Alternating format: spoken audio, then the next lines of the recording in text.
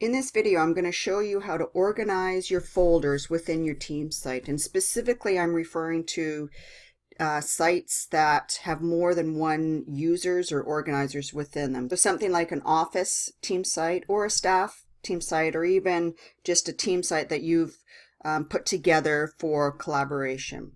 So you can see in this folder right here, I've created folders within here, and it's kind of like your shared drive if you think about it. I've created folders by dates, and then I've created folders that are basically going to always stay within this main list right here. They don't get organized by dates because these folders here always have the same information.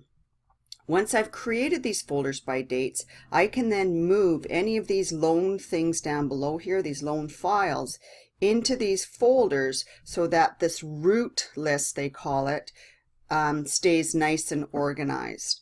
So in order for me to do that, I just have to go to the file I want to move, click on these three dots called ellipses, and I want to move. Then I get an option of where I want to move it to, and I want to move this to my 2019-2020 form, and I just click move. And I can do multiple selections. Say if I want to move these three now all into that 2019 list, I can select them all, click move, select my folder,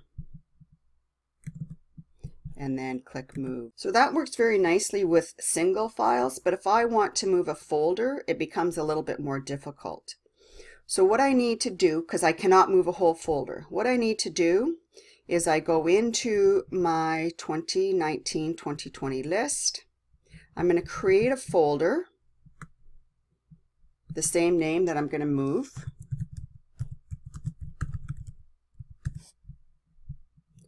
Go back to my original list, open that folder, and I can easily select all my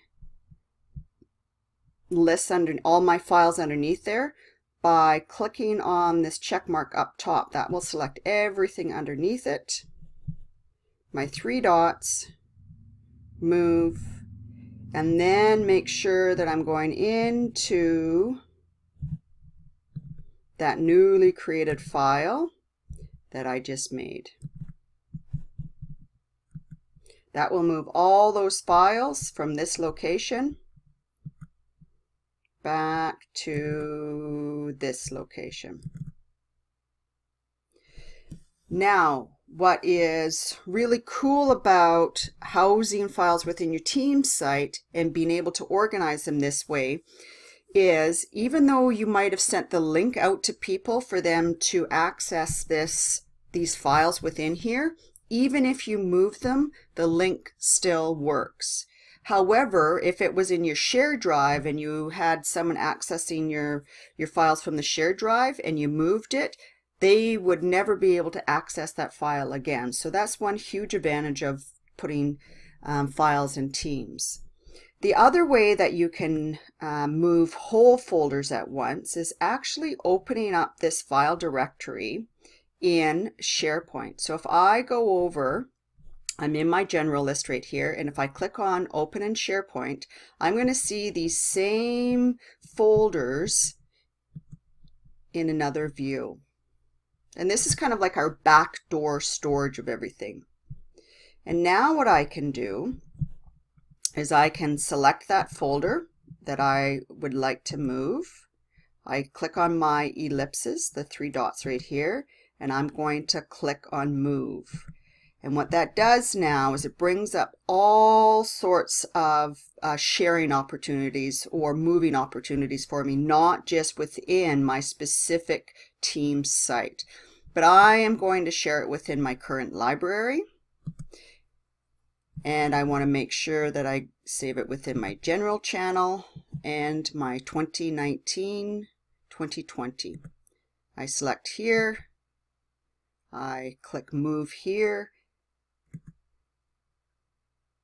And it's saying that I already have this, and that's okay. And I'm going to say keep both just for demonstration purposes here.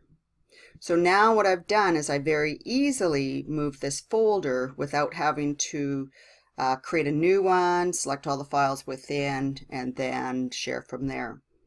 Then what I would do is I would start preparing for the new year. Now that we know that we're going to use this, I would right off the bat create a new folder within here.